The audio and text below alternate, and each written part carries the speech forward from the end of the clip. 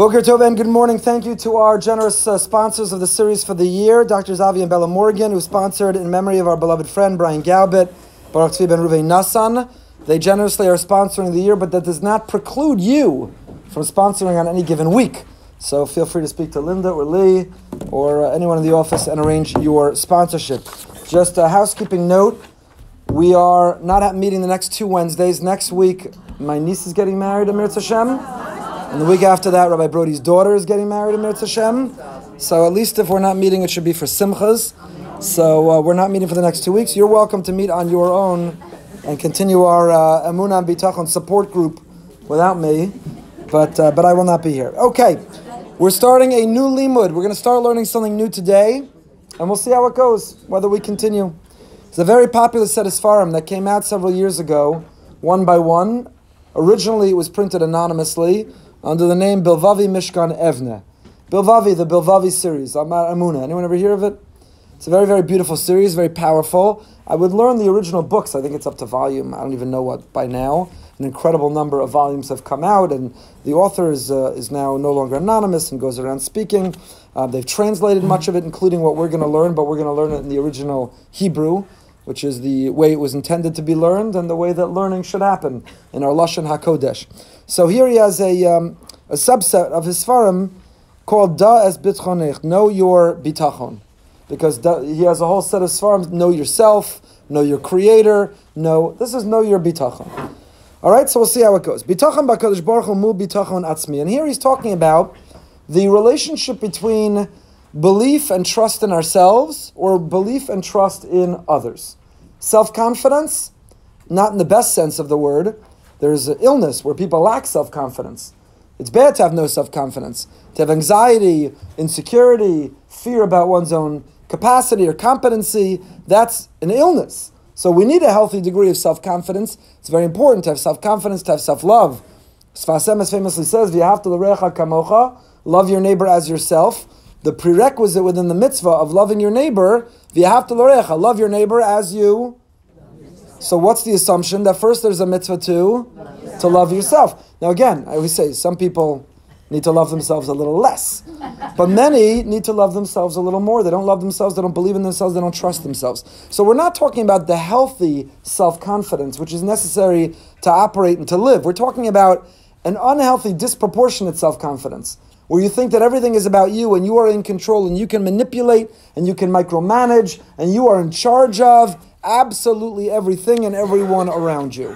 And when you do, you are competing with the Almighty, with the one above. Because if you have too much trust and faith and confidence in yourself, you leave no room for Him. On the other hand, if you have too much trust and faith in Him, then you totally concede or forfeit or cop out when it comes to yourself. I won't go to work, I won't go to the doctor, I won't go to the gym, I won't go to anything in life. I'll just sit back and wait for it to happen and say, I have faith in Hashem. I have faith in Hashem. So let's start. Hadiyunim saviv hamusag bitachon mismakdim biyachas lekach she'adam botech b'Kadosh Baruch Hu o lahavdil botech ba'atzmo.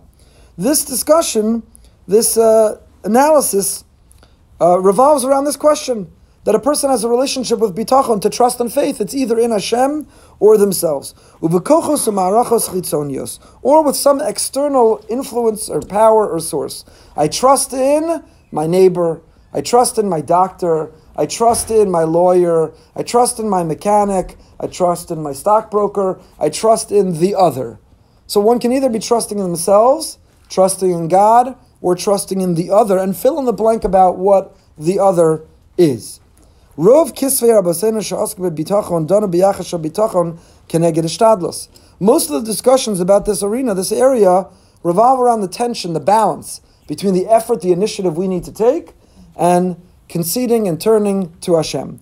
To the degree that in many cases, the more a person has bitachon and trust in Hashem, the less effort and initiative they take. And that's a problem. That's a problem. Because HaKadosh Baruch Hu invites us to be His partner. He wants us to take initiative. Meidach, on the other hand, kasher adam tolas hatzlachaso b'shtadluso, zeu bitoy lekach shu botech b'yichulaso, b'tchunosav hu botech be'atzmo. The problem is when you do the opposite. When you place the focus and the emphasis not on trusting Hashem, but on our own initiative, then you cut God out. You work excessively, you try excessively, you worry excessively, because you're boteach be'atzmo. You are trusting in yourself. בחלק זה שבו אדם בוטח בהשתדלותו הן בעצמו, מצוי חומר עיוני ופלמסים לרוב ספרי חקירס החיצוניוס. שם המושג השגור בפי כל ביטחון עצמי. That expression, ביטחון עצמי, means self-confidence. נתפס כמעלה. It's quoted as an asset. It's a virtue. והשאיפה הוא לכוננו לבנוסו. אולם המושג ביטחון עצמי מפוקפק מאוד. להלן נרחיב לבר מהיכן נולד מושג זה, ולהיכן רואה ורחל ליחס לכוון את כוח הביטחון שבנפש. So the author of the Bavavi says that bitachon atzmi, self-confidence, which begins as a healthy virtue, if over-invested in and focused on, can actually become a vice. Overconfidence, too much self-confidence, is a major problem. I think I quoted Daniel Kahneman a couple of months ago in a drasha, who said that was the problem. If he could change anything about the world today, it would be overconfidence. Overconfidence. How many mistakes have happened in the world? Disasters of the world. Financial disasters, environmental disasters, interpersonal relationship disasters because of overconfidence. Overconfidence. People thinking they know too much, or people thinking they're too capable, people thinking they're too in charge, and the overconfidence leads to disaster. And when asked what's one thing he would change in the world that would make it a better place, he said overconfidence. He would change a sense of overconfidence. We just had Daniel Kahneman, is a Nobel Prize winning economist. So Rashi just had in the daf a couple days ago, one of the many places that Rashi comments on something and says, I don't know. Rashi, the great commentator, without whom the Gemara, the Talmud would be a closed book, Rashi had no hesitation to say, I don't know. But we live in a world where it's considered to be a deficiency. You're considered to have something wrong if you say, I don't know. You shouldn't say, I don't know. You have to know everything. It has to be at your fingertips.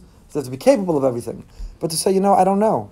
I really don't know. Either I don't know, I'm going to look into it, or on some of the very complicated, complex issues of the day, to say, I don't know. I don't know whether this peace plan is going to work, not work, is perfect, is imperfect. I don't know. I don't know what the policy should be about X, Y, or Z. I don't have a crystal ball and I can't see the future. But overconfidence is the kryptonite, which has caused many to sabotage their own happiness, success, relationships, to sabotage their own lives. I'll tell you a story. Last week, 2 weeks ago, Yechav and I were at a wedding south of us, 45-minute drive from here. And they were there with a bunch of friends were there. And one group of friends, one couple had left before us and texted Yocheved, there's crazy traffic on I-95, don't take it. I said, why would they not have put on Waze to go home?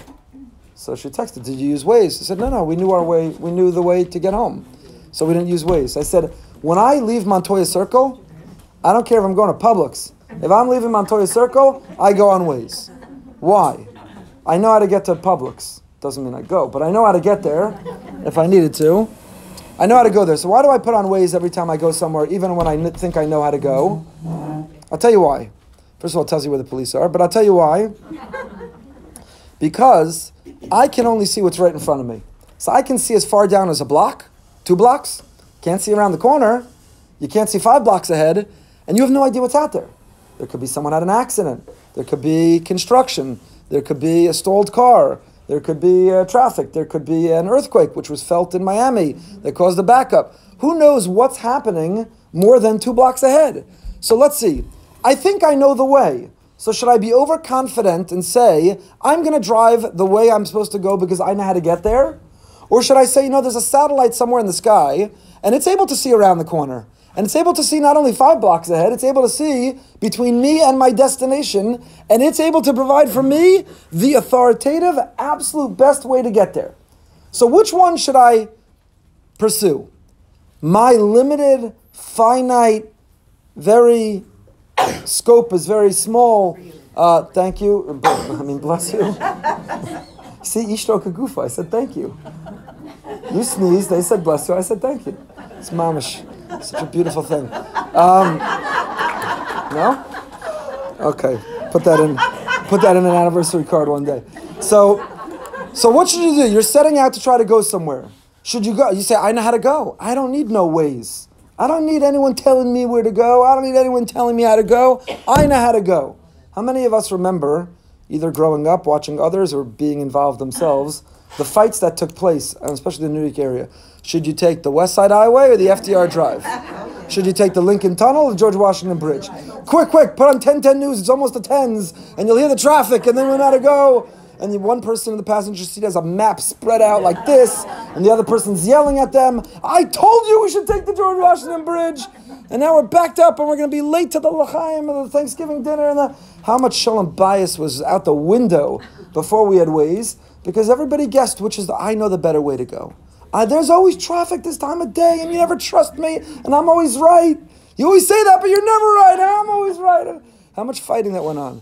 So today, Kodesh Baruch Hu, we live in blessed times, and we have on your phone, you push a button, put in the address, and now Min HaShamayim, literally Min HaShamayim, from the heaven, it tells you, no, there's traffic there. You don't see it, because you're finite. You can only see what's in front of you. But I see that there's traffic, and there's an accident, they rerouted, and there's a parade, and there's a stalled car, and you don't know it. But I know it, because I see. So how should we live our lives? With the limited amount that we can see, overconfident that we know how to get there? Or should we live our lives with the Ribono Shalom, who's our ways, who says, I see from the sky, and I see 5 steps ahead, and I know the absolute better way for you to go, and you should defer to me. I'm not deferring to you. So that's this tension between Ishtadlus and Emunah and Bitachon. Is it our initiative and overconfidence? I know how to get there in life. I know what to do. I know how to get there. I know how to bring about the results I want. Is that the overconfidence with which we should live? Or should we do our effort? We still have to drive the car, but defer in the direction to ways, to the satellite that sees Min HaShamayim from high up above.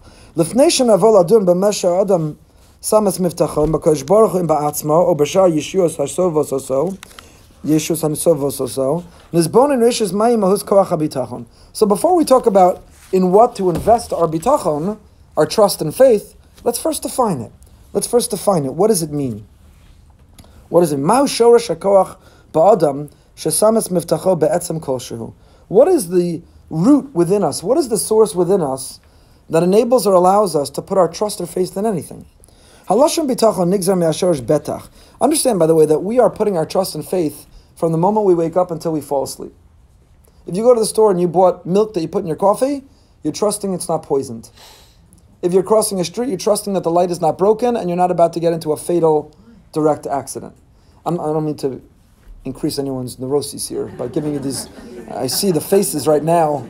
Everyone's making an appointment with their therapist for this afternoon. I don't mean to make you more nervous. I'm just saying it's just a reality. If you woke up this morning and you had the confidence to get out of bed, how'd you know the roof wasn't going to cave in?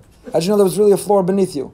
How'd you know when you brushed your teeth that the water that came out of the faucets wasn't contaminated? How did you know? Before your day even started, you put your trust in a million things. You put your trust in a good billion things before you ever even opened your eyes this morning. How did you know? So where's the shoresh? What is the root that is within us that is enabling or allowing us to put our trust in anything? To be awake and to be alive and to be able to get out of bed in the morning. So Alashon bitachon nigzar me'ashorish betach. The language of bitachon comes from the word betach. As Hashorish betach matzana b'Torah b'pasuk, Rav Tzadok HaKohen tells us that if you want to understand the concept, if you want to understand what a word merely means, go to the first place in the Torah that it's ever used. And if you go to the first place in the Torah that it's ever used, you'll understand what it means. So this word betach, as the word betach is first used in the context of Vayikchu shnei bnei Yaakov Shimon v'Levi achei Dina ish charbo v'yavo ir betach v'yargo kol zachar. We all remember the story, the first Me Too story in the Torah. Dina is captured, Dina is raped. She has 2 brothers who step up and stand out on her behalf, Shimon and Levi. How old are they at the time? Medrash tells us they're 13 years old, and from here we know that's when you become a man, because to become a man is to stand up for others. You can be 60 years old, and if you continue to allow others around you to be hurt, you're not a man. And 13 years old, if you step up and defend those who are defenseless, if you step up and help those who need protection, that's what it means to become an adult. That's what it means to be mature. That's what it means to be a man. So Shimon and Levi, this is where we learn the age of bar mitzvah from, according to some opinions. Shimon and Levi step up to defend their sister Dina. How do they do it? They come up with a great scheme. Yaakov is not so happy with the scheme. Later in Parshas Vayechi, on his deathbed, when he gives the brachos, Yaakov criticizes their impetuousness, impulsiveness. He thinks they risked the Jewish people by doing this really courageous move. In other words, what they did is not necessarily wrong. Yaakov just thought strategically it was the wrong way to go, even though in the end it proved to be successful. What did they do? Hamor, the son of Shechem, the son of Hamor, had raped Dinah, and that was, I guess, in their culture a way of expressing love, and he wanted to marry her. And so Shimon and Levi said, yeah, that'd be beautiful. Let's integrate our people, our communities. That'd be wonderful. Oh, there's just one little detail. Before we can do that, we have this one requirement. It may not make so much sense to you. It's a little unusual. It's called circumcision. No anesthesia on adults. So we're going to need all the men to get circumcised, and then we'll be able to exchange shidduch resumes, and we'll figure the whole thing out. We'll take it from there. So for love, what will a man not do? So Shechem convinces the whole people, the city of Shechem, this is the origin of the city, the name of the city of Shechem, to, of course, get circumcised. And what was Shimon and Levi thinking all along, what was up their sleeve, was that the moment adult men circumcise themselves with no anesthesia, they're somewhat compromised. Their ability to fight is not exactly at its top form. So, of course, they come and they take care of the whole city. I spoke about Monday in the afternoon kollel, in another context. Isn't that a form of collective punishment? Isn't that immoral and unethical? What did everyone else in the city do? Shechem ben Hamor raped Dinah, but you had everyone else compromise themselves, and then you came and you wiped out all the men in the city? Isn't that a gross violation of collective punishment? I said that I have a good friend who says, if we want to get back Hadar Golden's body and Oron ben Herzl, just turn off the electricity to Gaza and tell them it doesn't go back on until we get the bodies. No electricity, no heat, no power, no lights, no nothing. Turn it off. All of Gaza, nothing till we get the bodies back. Now the problem is that the people in Gaza are so ruthless and cruel that they would let their own people suffer and die before that they would give back those bodies. So my friend would say, good, let it happen. Let them stay there until we get it back. What about collective punishment? What are the morals and ethics of collective punishment? So there's a big discussion about this, which we're not going to get into for now. But in that context, Shimon and Levi, if you think about it, every war is a form, that's the Maharal answers. Maharal says every war is collective punishment.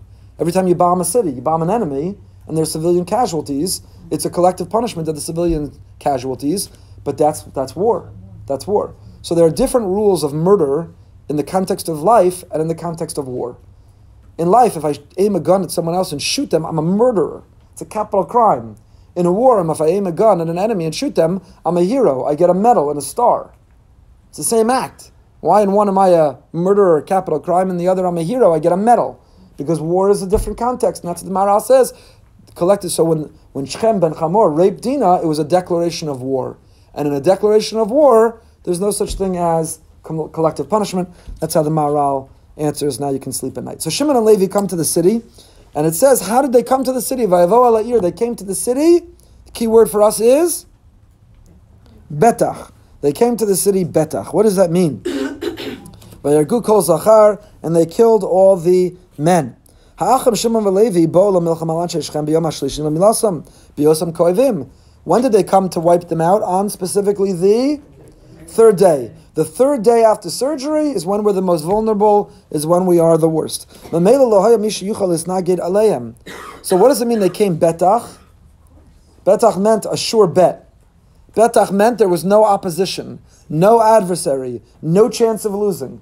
It was a sure thing, betach. Why was it a sure thing? Because they had absolutely rigged the system. They had rigged the game.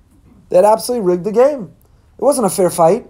To begin with, the other side had zero chance whatsoever. You know, like if you're the Patriots or Red Sox, just rig the game so the other side has no chance whatsoever.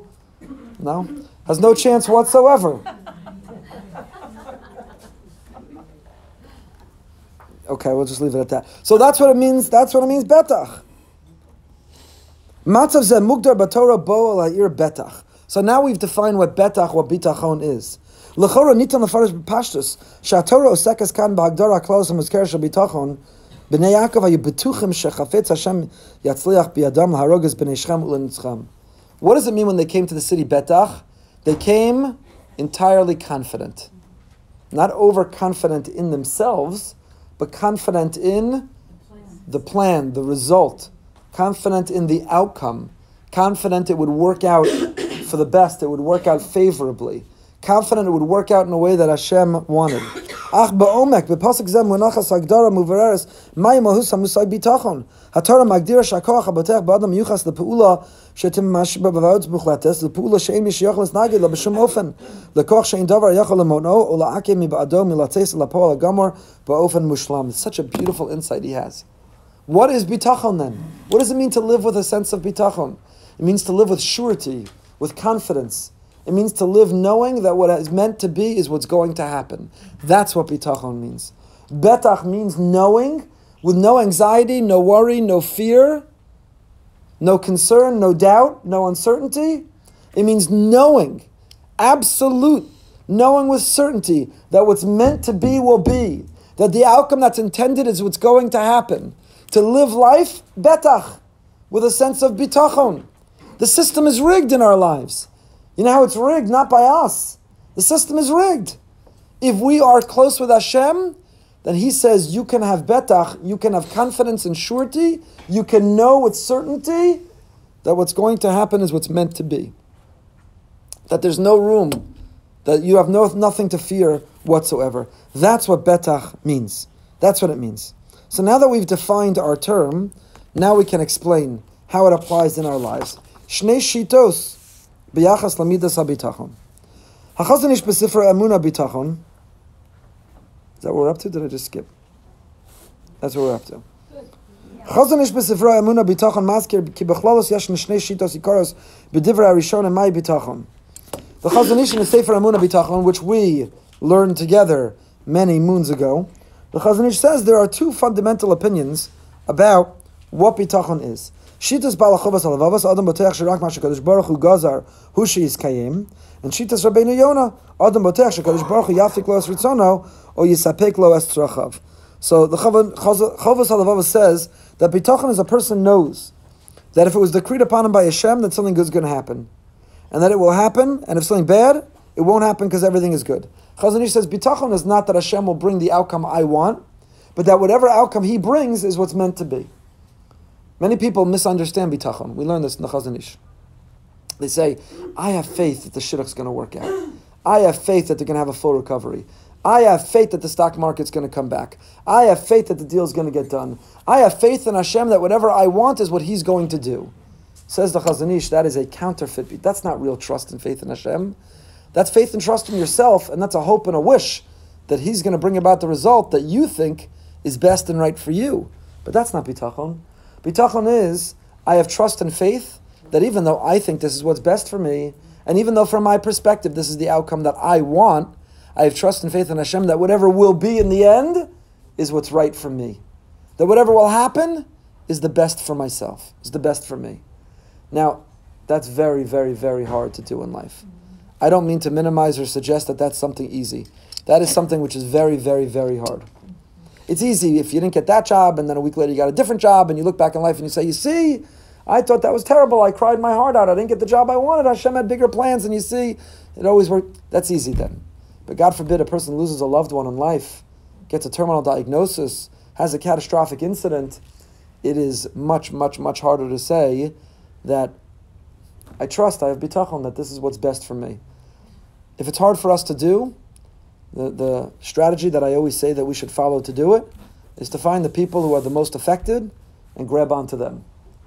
A Holocaust survivor who still has trust and faith in Hashem, and we may be the last generation, we are the last generation, who will be able to latch onto them and grab their coattails and ride their wave. But you find the Holocaust survivor, I don't think anyone in history who lost and suffered as much as any Holocaust survivor. Any particular one. We live our lives. Somebody had a tragedy in their life. They lost one loved one. Their world is upside down, and rightly so. Our heart goes out. We can't imagine. It's incomprehensible, that sense of loss. And then you look at a Holocaust survivor, they say, yeah, I lost my parents, all my siblings, my spouse, my children, every cousin. I lost the entire world I knew. There's nothing to even talk about. And yet so many have a smile and a skip in their step. Some a skip in their step with their walker now, but still a skip in their step. And they walk around with a faith and a hope and an optimism in Hashem and in fellow man. And so what I say is, grab onto them. Even we sit here and we struggle. We say, well, I don't know. And how could it be? And where is he? So you say, just grab onto them. Just grab onto them. You know, if you're not supposed to, you don't have your own Wi-Fi, so just grab onto someone else's Wi-Fi. They have a connection above, and you have no connection. You're getting no connection right now. Use them as your hotspot. Holocaust survivor hotspots. That's a good article. Holocaust survivor hotspots. Use the Holocaust survivor as your hotspot and say to them, can you, my kids don't have smartphones, but if they have a device, every car ride, Mommy, Abba, can you make me a hotspot? Put me on a hotspot. Make me a hotspot. Put me on a hotspot. It means I can't connect, but can you let me connect through you? A hotspot is when you turn your phone into like a Wi-Fi connection for someone else. So you're through your phone, now they're connected to the internet, and you could say goodbye to them because they're no longer connected to you. So sometimes you're the one saying to them, let me turn on a hotspot for you. Sometimes you're the one telling them that in the backseat. Let me put on a hotspot for you. So that's a great image. Holocaust survivor hotspot is that even when you're struggling to connect, you could find someone else who's super connected and who's gone through much worse, and let them be your hotspot so that you can connect, through them. So bitachon, the Chavos HaLevavos says, is not saying, Hashem, I have bitachon, I have trust that you're going to make the outcome what I want. It's I have trust that whatever the outcome will be, it is what's best for me. It is what's best for me. Painful things happen to good people. Bad things don't happen to good people. And there's a fundamental difference between painful and bad. Good and bad are judgments. They're labels that we're not entitled and we don't have license to ascribe. How do we know what's good from bad? We, again, come back to my Waze analogy. We have very limited vision. We only see what's right in front of us. So how do we know what's good and what's bad in the long run? What's good and what's bad, not only for ourselves and for our generation, but for generations to come. Good and bad, only the infinite can know. We know but painful and pleasure. That we know. So it's accurate to say painful things happen to good people and pleasurable things happen to bad people. But whether good things happen to bad people and bad things happen to good people, we can't know. So that simple paradigm shift, not from bad things happen to good people, but painful things happen to good people, enables us to see it differently. So the Chavos HaLevavos defines bitachon as not Hashem will conform to what we want, but I have trust and faith that whatever will be is what's meant to be. It's not bad, it's by definition good, and even if it's painful for me, that doesn't mean it's not good. Almost every medical procedure is good even though it's painful. It can be painful and good, those are not opposites. It can be painful and still be good. Lidugma, Adam tzarich lakor mimkom le'nisol yad merachak. L'shem kach hu nizkak le'kesav v'odem tzayim amanas lagia machoz chavtzo. A person has to uproot themselves and travel to a faraway place, and he has to put together a sum of money to do it. L'shitas Rabbeinu Yonah bitachon hu she'adam yasam es kol koach mivtacho b'kodesh baruch hu she'izamin lo es kol emtzeim hanidrashim kach shetitzlach drachov yagiel yehudo. So according to Rabbeinu Yonah, bitachon means I have faith that Hashem is going to give me all of the tools I need in order to get to my destination, to my aim. L'uma zoshitas balachovas avavas bitachon hu shroy lo'adam lasim kol koach mivtacho b'kach shenigzar lov sheyatzliach lagiel yado hu yagiel Hashem v'hima l'maros chisaron emtzayim. So the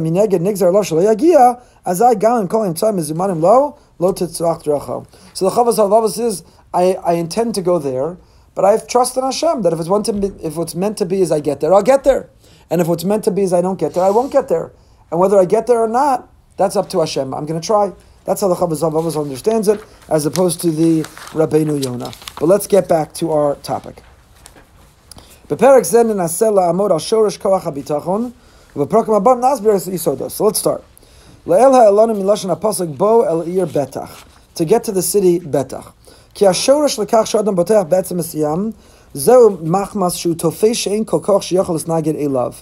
The confidence that we have that we can get done what we feel we need to get done is to know that there's nothing standing opposite us.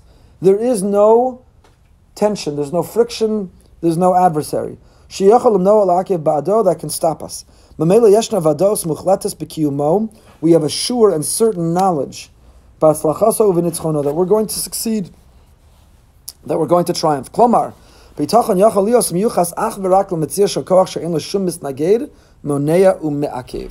bitachon at its root, at its core, is the confidence we can have that nothing can get in our way. Now, why should we have that confidence? In whom is that confidence? What is the nothing can get in our way? That we still have to define. But at the core, if you're trying to get to the root of what betach, of what bitachon is, it's to know that there's nothing that can oppose us. There's nothing that can stop us. There's nothing that can get in the way of what is meant to be. Nefesh ha'adam murkeves bofen klali mishnei rivadim, pnimi v'chitzon. The soul of a person is made up of two parts: our inner world and our outer world, external world. Tfisas ha'olam minukudas mabato shel harov hachitzoni mahuso nifrodos mabat shavur chalki memusach ve'eino zach le'uma zos hamabat mitzad harov hapnimi mahuso lahepech achtuti misukan shalem zach bar v'naki. So there are two perspectives that we can have, and the internal, which is broken and which is compromised and which is held back, and the external. I'm sorry, the opposite. Right? The external, which is separate, and the perspective is broken, and it is in parts, and it's not clear, as opposed to the internal, which is entirely unified and one, which is pure and perfect, which is whole and naki, and is absolutely clear. Nefesh ha'adam, if we look at this world, this broken world in which we find ourselves, מתוך נקודת מבטו של רובד הנפש החיצוני, היכן ישנו עצם או מציאות כזו שאין לה שום התנגדות, שיש לה ערובה גמורה ומוחלטת לקיומה, לניצחונו והצלחתה, נגלה כי אין דבר כזה בנמצא. So what comes out is the following. If we look at the outer world, if we look at the world through our outer selves, then all we see is opposition. And all we see are challenges. And all we see are places and things where it could go wrong. Everything can go wrong. The car is going to break down. The person's going to break up with me. The deal's going to fall through. Our health is going to fall apart. The thing is going to... All you see around us is brokenness and potential for things to go wrong. All you see around us are adversaries and opposition from what we really want and what we want to have happen. So the world is a very dangerous place. There are fights and wars and battles. The physical world is made up of different parts. Ha'olam ba'anechayim hu olam shel bechira. Olam hismoros, olam amali melchamas shonos mishanos. The world is filled with free will, with choice. It's a world that's filled with wars and battles. The olam adam nimtzam matzav shel nisayon, bechira o melchama. Every moment that you're alive is a moment you're battling. You're battling not to eat the fattening food. You're battling not to say the wrong thing. You're battling to get through the end of the day. You're battling for whatever. Everyone has their own battle. Every moment that we are awake and alive, adam la'amal yulad, we are here to fight. We are here to battle. We are here to triumph. Sometimes it's huge, and sometimes it's negligible. There are some very difficult wars and battles, and there are some things that are small and insignificant, and some things that are small and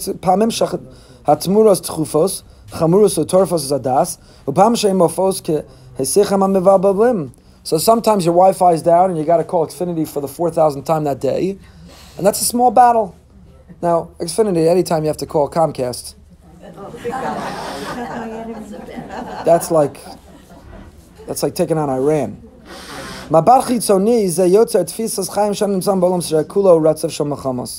So when you look from the external perspective, you wake up in the morning and you think about all these external forces that are operating in your world. Other people, other companies, other traffic, other technology, other weather. If you look at the other, then the world is filled with opposition, adversary, challenge, uncertainty, doubt, fear, anxiety, worry. And even when it appears to you that you have a moment of quiet,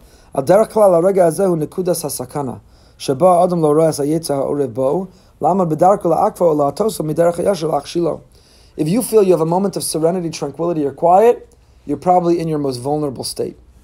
That's when you can really get walloped in the head by the thing that you're not anticipating or thinking about or protecting yourself from. That's a pretty sad, pessimistic description of life. The good news is that's the one he's going to reject.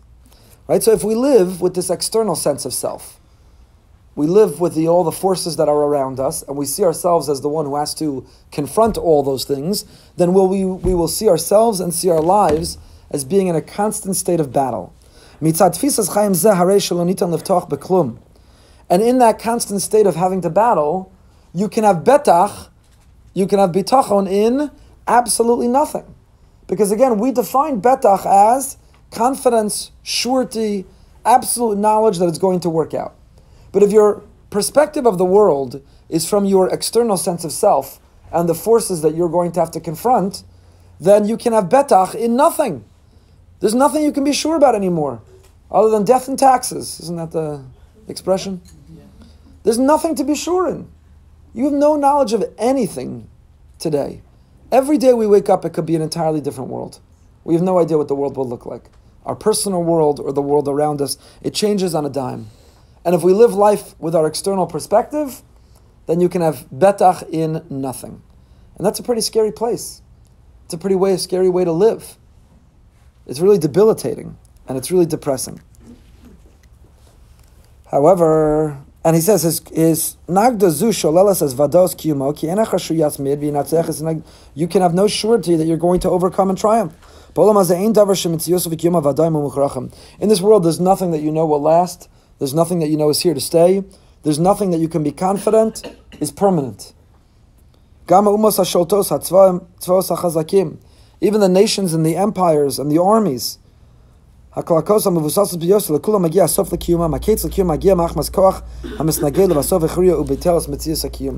every force, there is an equal and opposite force. I think that's one of the rules of thermodynamics. For every force, there's an equal and opposite force. So you made your coffee hot, but nature is trying to make it cold. You're trying to keep the food, your leftovers, to last a little longer, and nature's trying to make them turn stale and moldy. You're trying to stay young, Botox and plastic surgery, and Kodesh Baruch Hu says, too bad. The way that people are created is you're going to look old, so lean in and embrace it, because you're not fooling anyone anyway. So the world around us, everything that we're trying to make permanent, I want to look young forever. It ain't going to happen. For every force, there's an equal and opposite force. So far we've just set up the negative.